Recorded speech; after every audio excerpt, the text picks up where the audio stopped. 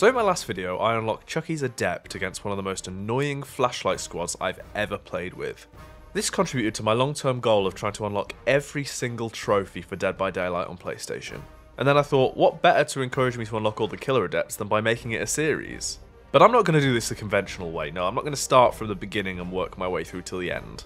And I'm not going to start with the good ones. Because if at the end I'm just left with the bad ones, then I'll never 100% the game. Which is why I've decided to torture myself by learning to play the Skull Merchant.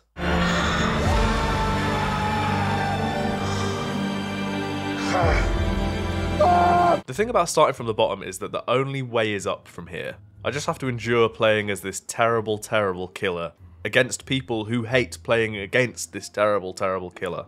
It's not gonna be an easy ride, but all I need for her adept is a 4K with her 3 unique perks, which are Game Afoot.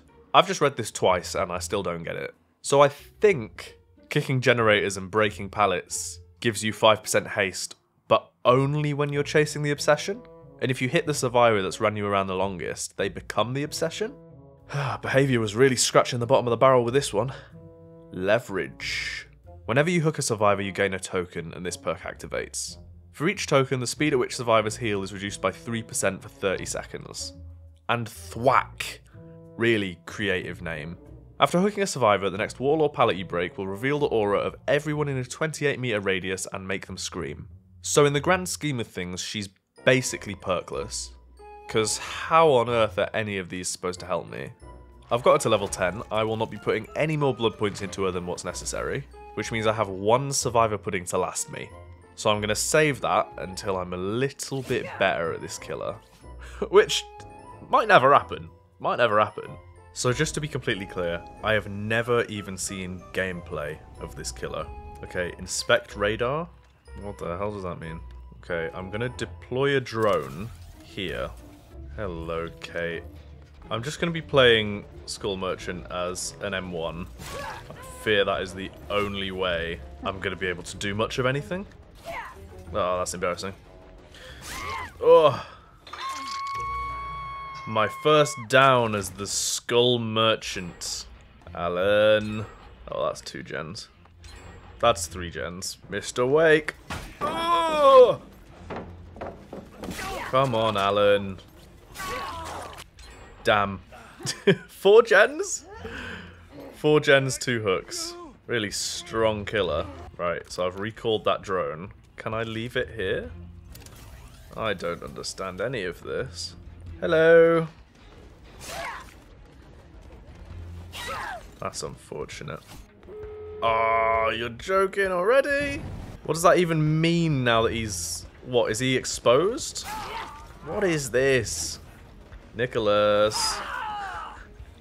Okay, guys, here's how I can still turn this into a 4K. Damn. Sorry, Nick. I won't tunnel. Oh my god, wait, can I get you? Can I get you? Oh, that's unfortunate, isn't it? That's unfortunate, Alan. Nothing personal. Oh my god, I get Nick as well. Oh, that's quite cheeky, actually. That's so cheeky. That was not fair. That was not fair at all. So my initial thoughts and feelings on the Skull Merchant are that she's a whole lot of nothing. Like, I'm not getting any use out of her perks, I'm not getting any use out of her drones. They said something about traps. Did I miss that? The lock-on meter fills when scanned by a drone and when failing to disable a drone. When the meter's full, the survivor receives a claw trap, becomes injured, and suffers from the broken status effect. Right, well, I wasn't seeing any of that last game. Yamaka Estate. I've actually spawned in an ideal location to deploy a drone, so that's something. Hello, Michaela. Where are we running to? Oh, that's humiliating, isn't it? Oh. No double back. Okay. How long can you last against a Skull Merchant? Not that long, apparently. I'm coming for you now. That wasn't very smart, Sable. If I end up getting a merciless 4K, it's by no means a reflection of my skill. I think it's entirely luck and the survivors that I queue with. Now, I heard a gen over here was being done, and I can't have that. Hello, Meg. Respectfully, I'm gonna kick this, and then I'll come for you. What the hell? She's cracked. It's okay, this Meg knows something that we don't. She's playing 4D chess. I haven't figured it out yet. Your pathing is poor. Gotcha. Oh, I saw you there. Hello. I'm sorry. You didn't deserve that. That was really poor. Adam! Adam, I've been looking for you. I haven't seen you this game, Adam. Where is he? Was that him? No, it's you again. Michaela, look, yeah, I'll take you. Apparently Sable's been detected. Oh, there she is, there she is.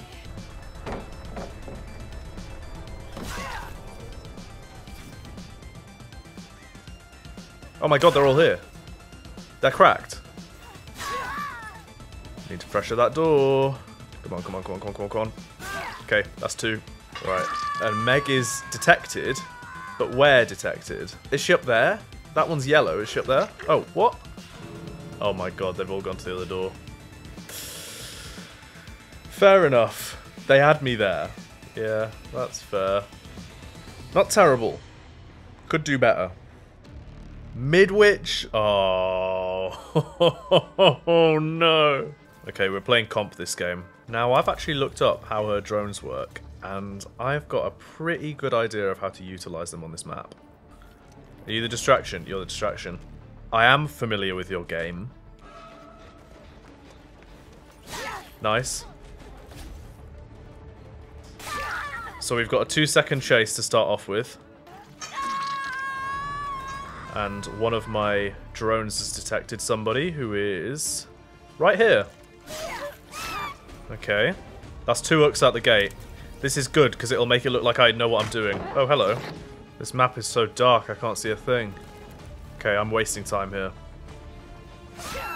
I think she wants out of the game. Okay. Even though I'm technically winning, I'm not having any fun this game at all. I can't really offer any exciting commentary. I genuinely have nothing. Hello. I pretty much did just tunnel you, I realise. Okay, 2 gens. They're actually getting something done now. I see you over there. Honestly, I cannot see where you are. Are you here? You hide very well in this corner. Which I guess is the point.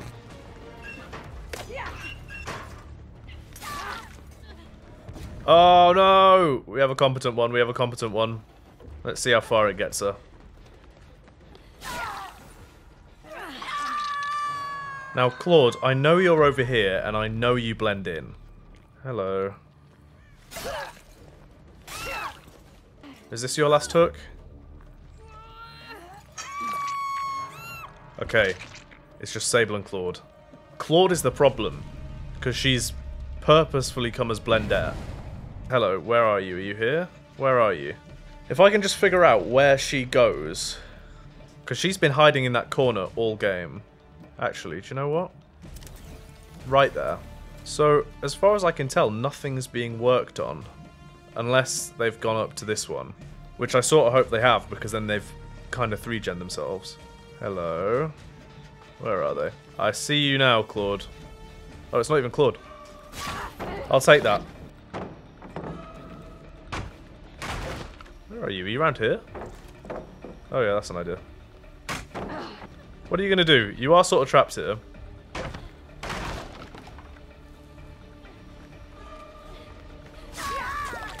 Oh, so Claude's around here then. Where is she? Where is she? If there's one thing I can't have, it's Claudette getting hatch. And she's dead now.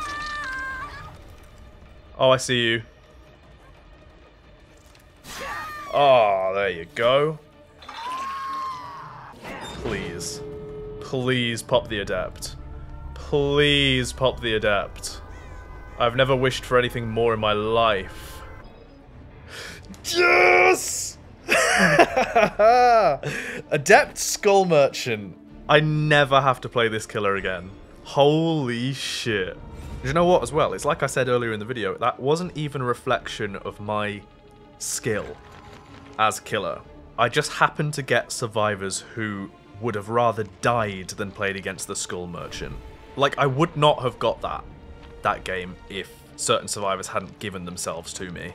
I know that, but this video wasn't about me being a really good Skull Merchant. It was about getting the Adept, whatever the cost, and I got the Adept. And it was about finding out whether the Skull Merchant is as bad as people say. And the answer? She's worse.